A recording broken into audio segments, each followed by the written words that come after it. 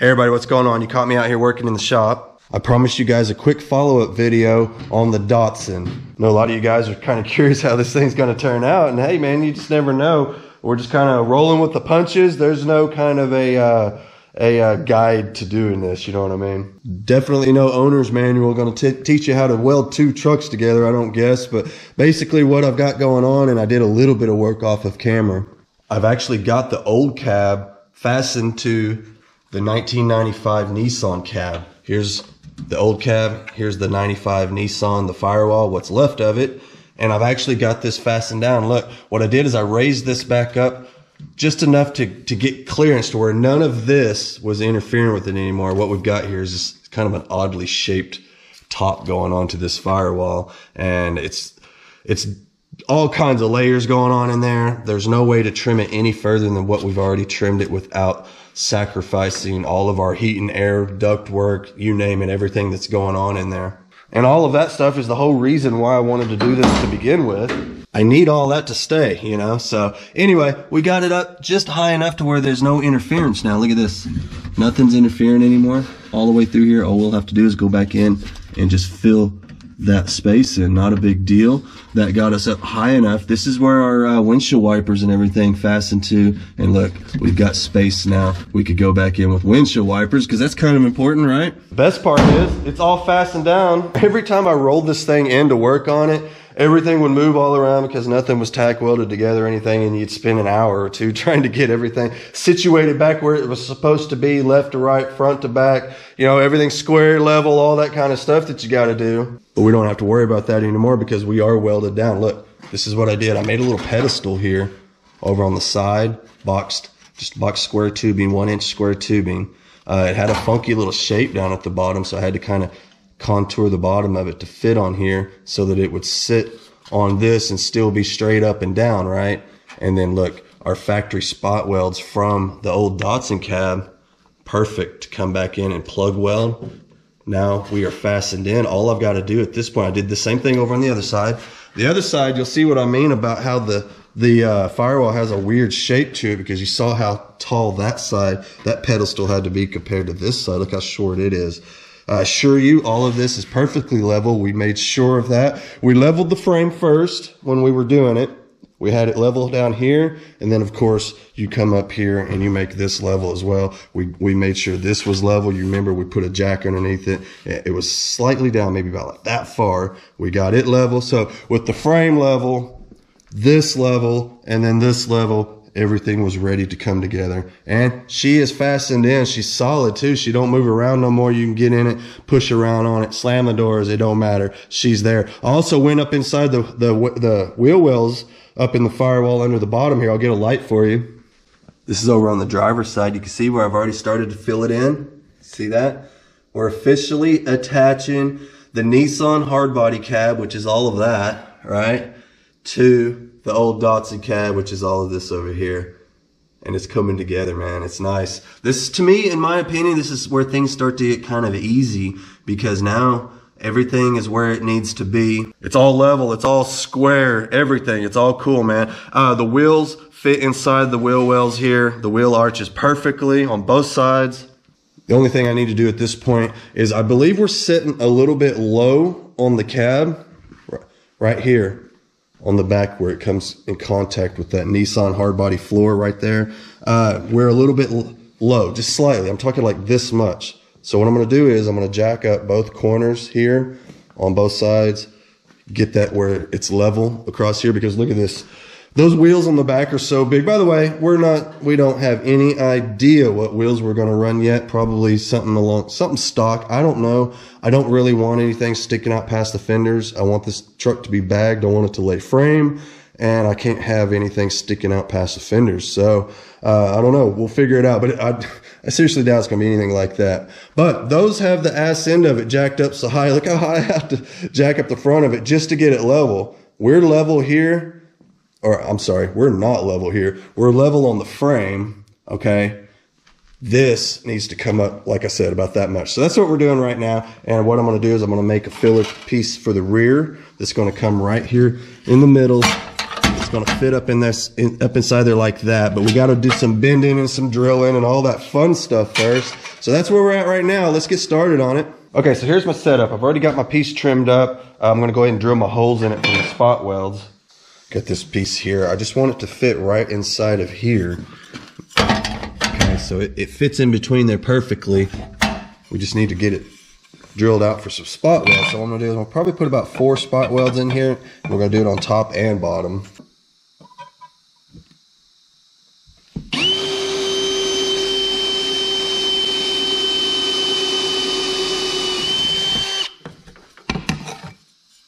So there we are, all drilled out with our spot welds. You see them there. I'm gonna bump up a few sizes. I think we'll probably end up with around a 10 millimeter hole before we're done, and then we'll go back through, we'll make our bend, and then we can start plug welding.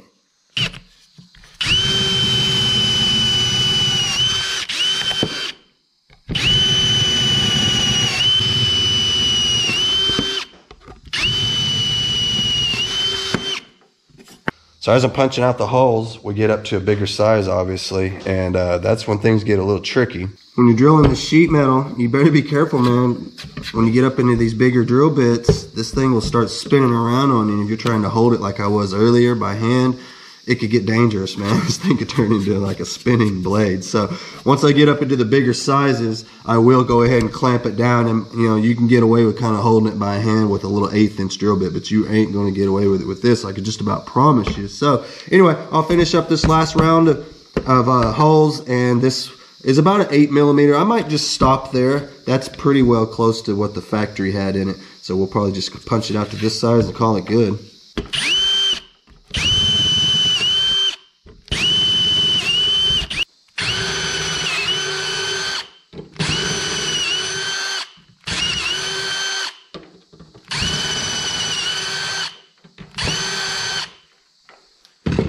Man, that brand new drill works good, doesn't it? That was sent to me by a subscriber, and I do appreciate it, man. It's going to get tons of use out in this old shop, I promise you that. I'm just going to go through, dress all this up now. My little 3-inch angle grinder, about 120 grit sandpaper. Also sent to me by a viewer. Awesome.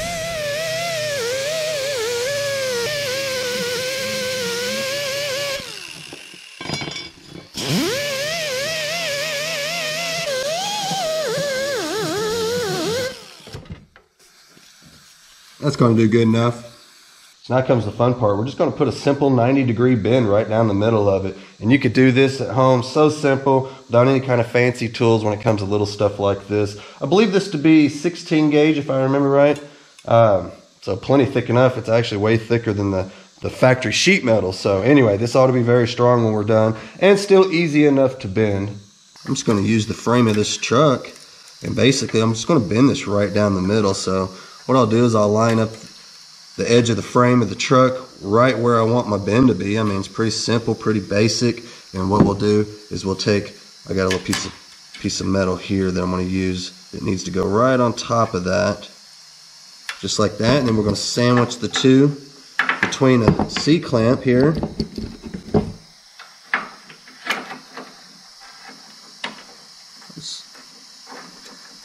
Takes a little bit of doing, but you'll get it. You see how I've got to kind of contort my fingers around and all kinds of mess, right? That's all right.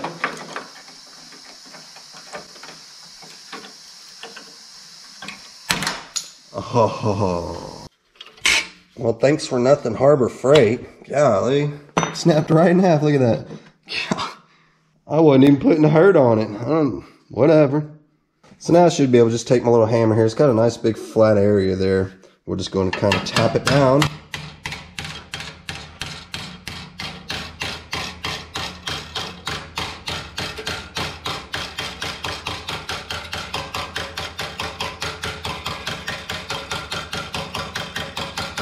See here where it's bending right along the line of that frame, just like we want. Let me set you guys down for a second. Pretty simple.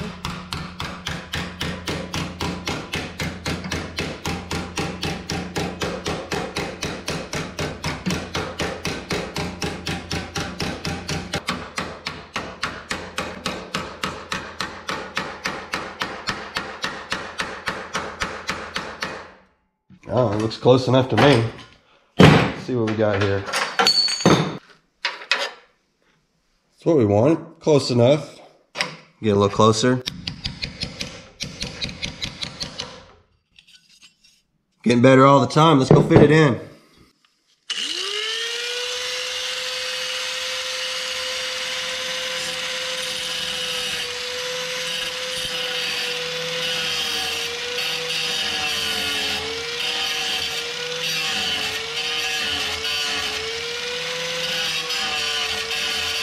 I'll take my little flapper disc here on my angle grinder. I'm going to work off some of the paint around the area. I need the bottom of this side here on the floor to be worked, all that paint off, and then we're going to have to go around on the inside and work some of the paint off of the cab.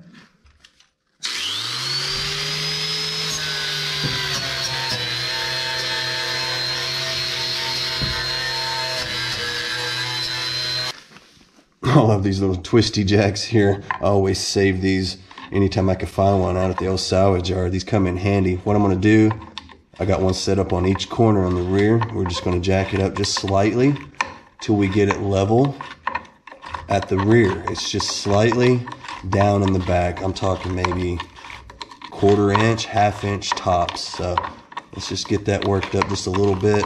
I'll go over to the other side and work it up as well. We'll kind of work it out at the same time till we get it level.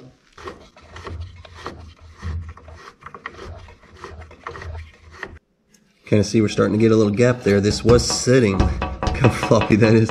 This was sitting on top of here a second ago, so we're just about there. It doesn't need much. Put these in right on top of the cab, where the cab mounts are, on both sides to space it up over this tunnel for the drive shaft tunnel there. And we're showing to be level. We're in the middle there, so our side to side is good. Also through the level up here, up under the drip rail. And we're showing to be level there. I think we're good. Next thing is I'm going to jump around on the inside of here. I got a little bit of cleaning to do, get some of this stuff out of the way. We'll work some paint off in this area on the inside, and then we'll get everything to line up, and we'll get our new little piece in there. Get that tied together, man. Get some rigidity back in there. That's ridiculous. Pull out my cool little boat seat. Not sure what kind of seats we're actually going to put in this, but whatever they are, they're going to have to sit down on the, right down on the floor.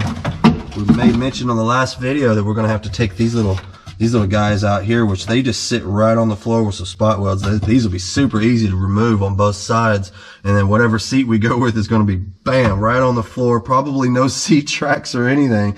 We got to sit low in this one. We don't have a whole lot of headroom in this one.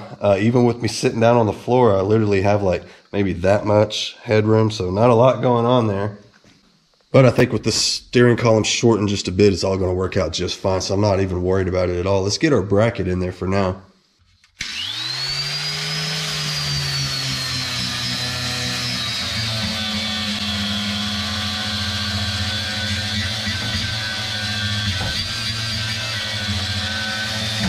I was noticing our metal's a little bit messed up right there. It's kind of bent in the middle. You get in there and do a little hammer dolly work. This will be simple because we can actually access both sides, you know. Here's my dolly here, just a basic dolly you'd get most any hammer dolly sets. And we're just going to come and tap in on the back side while we hold pressure on that. Now obviously this is necessary because without it, I mean, that's what you're going to be dealing with, right? So obviously you need something behind it to hold it, and it doesn't take much. Just sit there and just kind of hold that while you tap on it from the other side.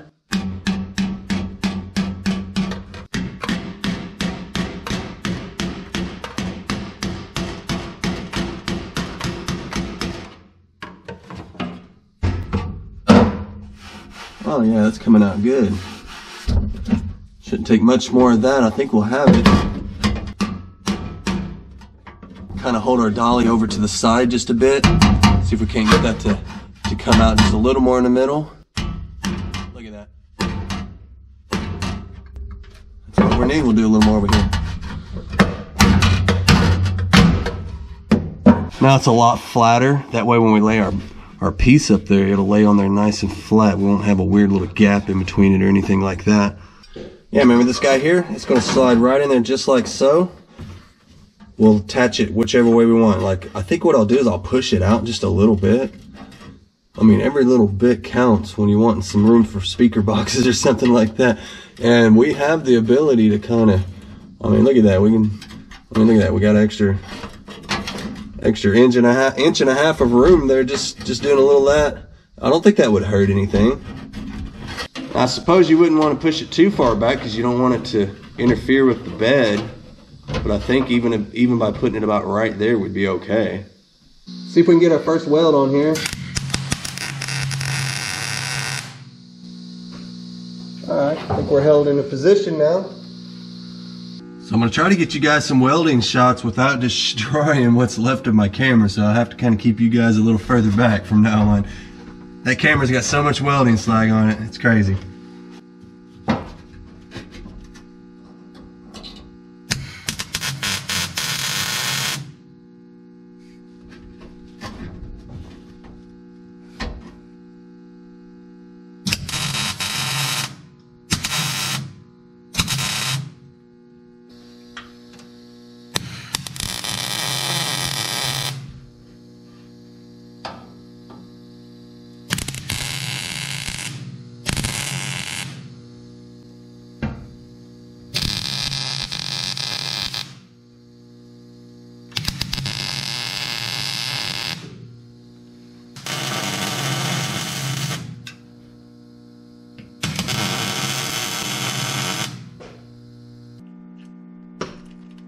Well, there's my red bird, y'all.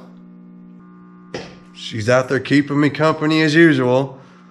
Now, I'm still not sure if that's good luck, bad luck, or what. Some of you guys are torn on that.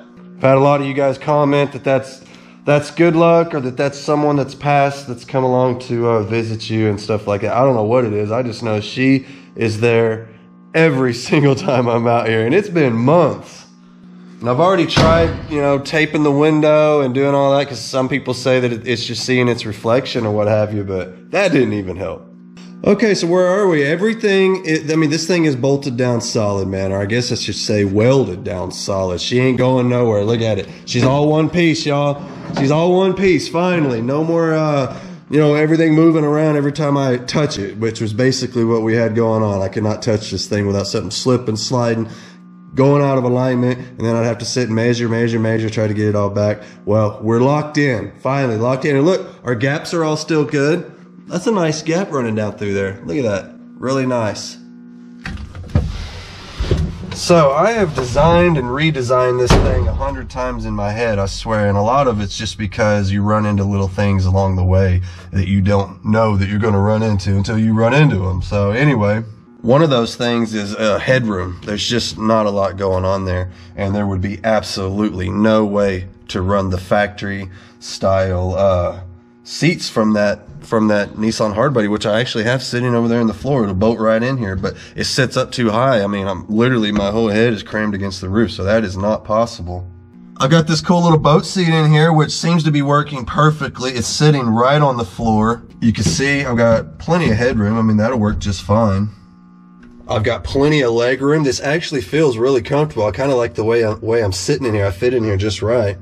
I mean, this actually feels like it's going to be a lot of fun to drive. I mean, everything's just right, except for the steering wheel. That column's going to have to get shortened for sure. I mean, I don't know if you can see it, but I mean, it's just right here. It's ridiculous. It needs to be further that way, and I think that'll make it perfect. The gear shift, everything is just right.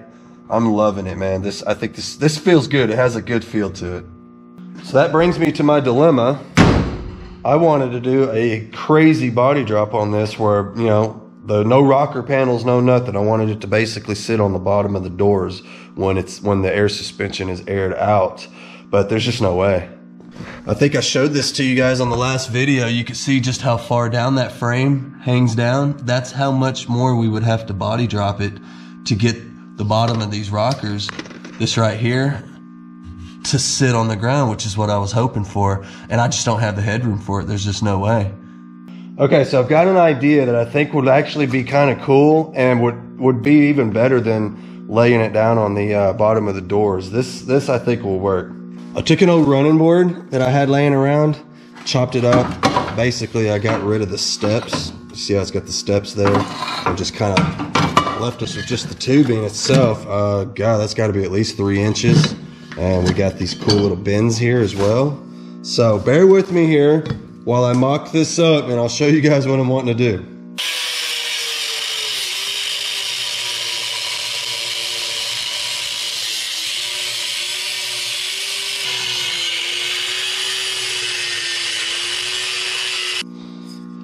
Okay, so obviously this is going to be a cool little exhaust tip, and I think I'll weld it to this pipe over here.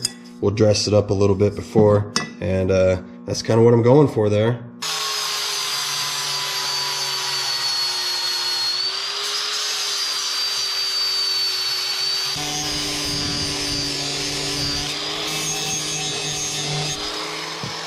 We'll get these two pieces welded together. I'm using a piece of angle iron for these to kind of sit into. That'll help kind of hold them to where they're a little easier to line up that way, because you just drop it down into that little V right there, right? That little channel. You can usually slide your next piece right up there to it, and it'll line up pretty well. So anyway, I'm gonna do that right now.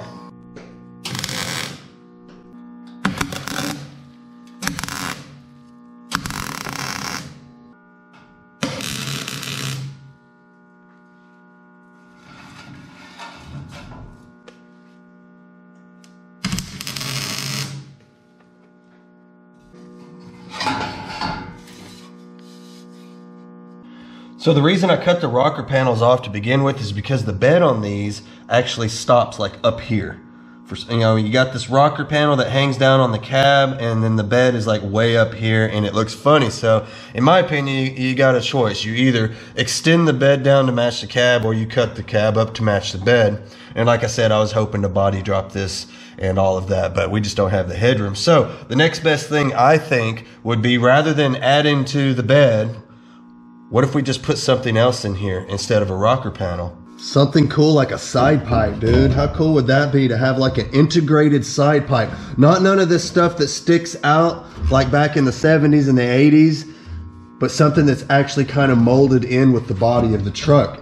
Basically, this could be the rocker panel. You know what I'm saying? And the cool part is we could extend it all the way out to where it fills in that part of the bed. You see what I'm saying? And it'll kind of exit right in front of the back tire. How cool would that be, man? I think that would be awesome, having it tucked in there like that.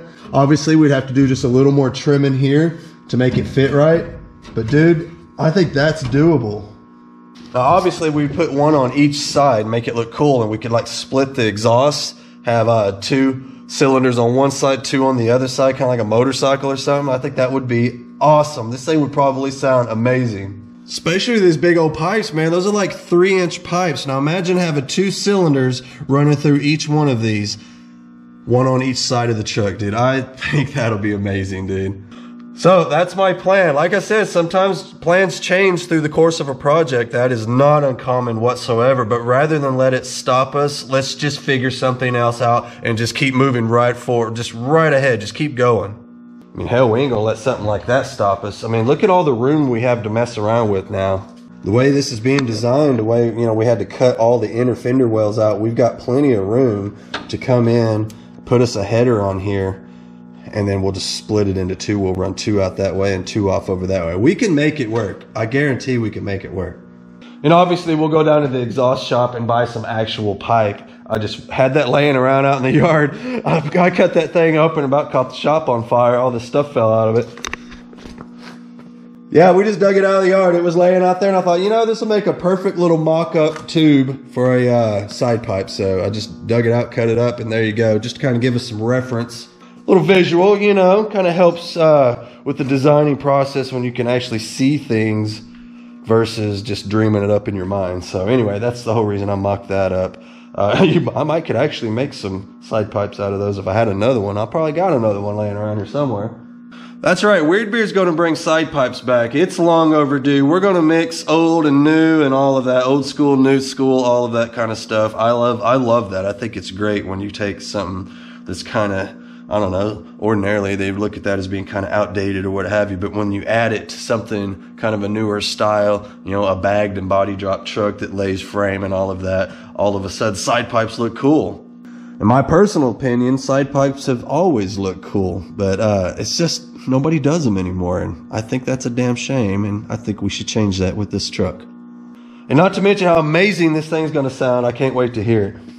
But the best part is for today, we have got this cab solidly mounted. That's hard to say, solidly mounted. Anyway, it's on here and she ain't going nowhere and she's sturdy. Our gaps, man, look at them. They're still nice and straight all the way down. The doors open and shut, awesome. What more do you want?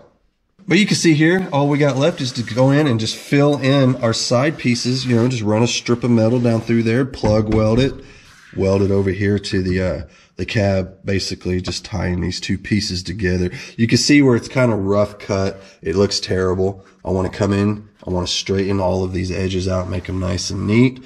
Obviously, we got a few layers that still need to come off. That needs to come off for the seat, kind of a seat pedestal there. Got to go. We got some stuff here. We'll have to drill out, get that off. And then we come in, fill in the sides, fill in the back, and then the fun part, filling in all up in there in that firewall and across the top up here. That's going to be the headache. And that's probably mostly what I'll make my videos about. I won't get too involved with all of this. Obviously, I will show you the guys that, but we won't make complete videos about it. I think this is what's going to be the most interesting, is getting all of that sealed back up. We got to get all of this closed in. Obviously, it's got to be closed in through here too.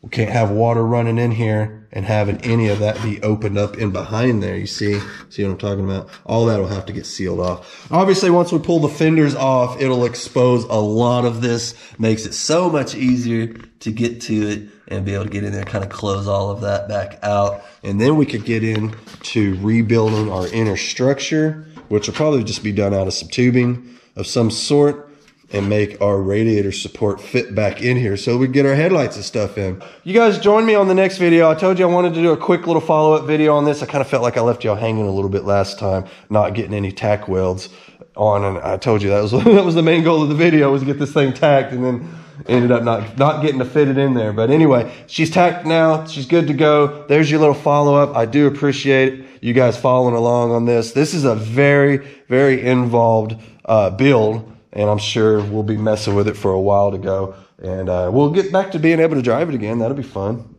But hey, that's a wrap for me. That doesn't have to be for you. You could jump in there and hit the old playlist, man. I've got lots of videos. I got a whole playlist on this one, where it started, when we drove the old Datsun. Actually, it was a Nissan Hardbody from the Copart yard, man. We drove that thing home and then cut it to pieces. And as you can see, we're still cutting. So lots of cutting, lots of welding. That's how these projects are. Most of you guys know that. So anyway, still lots to do. Like I said, please like, share, subscribe, all of that good stuff. I really do appreciate everybody watching. I appreciate all the support we get on the channel, man. You guys are sending all kinds of stuff, everything from gift cards to tools to supplies, you name it. And I can't believe it.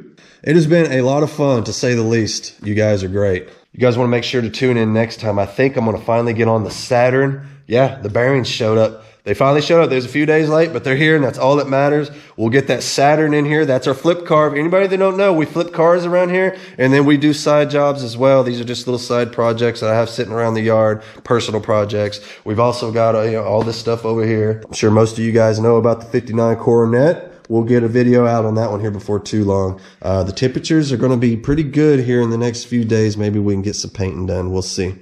But now that this thing's welded together, I can roll it out of here without moving everything around, and everything will stay positioned right where it's supposed to be, just the way we need it. Make life a lot easier. We'll get the Saturn in here. We'll get those rod bearings put in it. You guys wish me luck on that one. Could be a complete waste of time.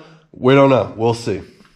So far, she's looking pretty good, though. I can't wait to get the ass end of it set down a little bit. I mean, once we get the blocks in it and get the rear end of it lowered down, it's going to look so much better. It's kind of reared up in the back, and I don't like it. I want it to sit level.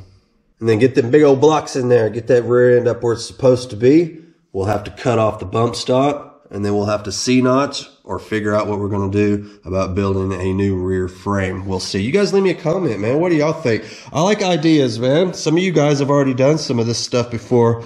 You know, a lot of the mini truck stuff, and I'm all ears, man. I love hearing you guys' ideas. I know there's all kinds of different ways to do these things. And one thing I learned is these things are actually pretty damned easy to work on, so that's cool. But anyway, I'm going to get on out of here, everybody. Thanks for watching. I'll see y'all next time.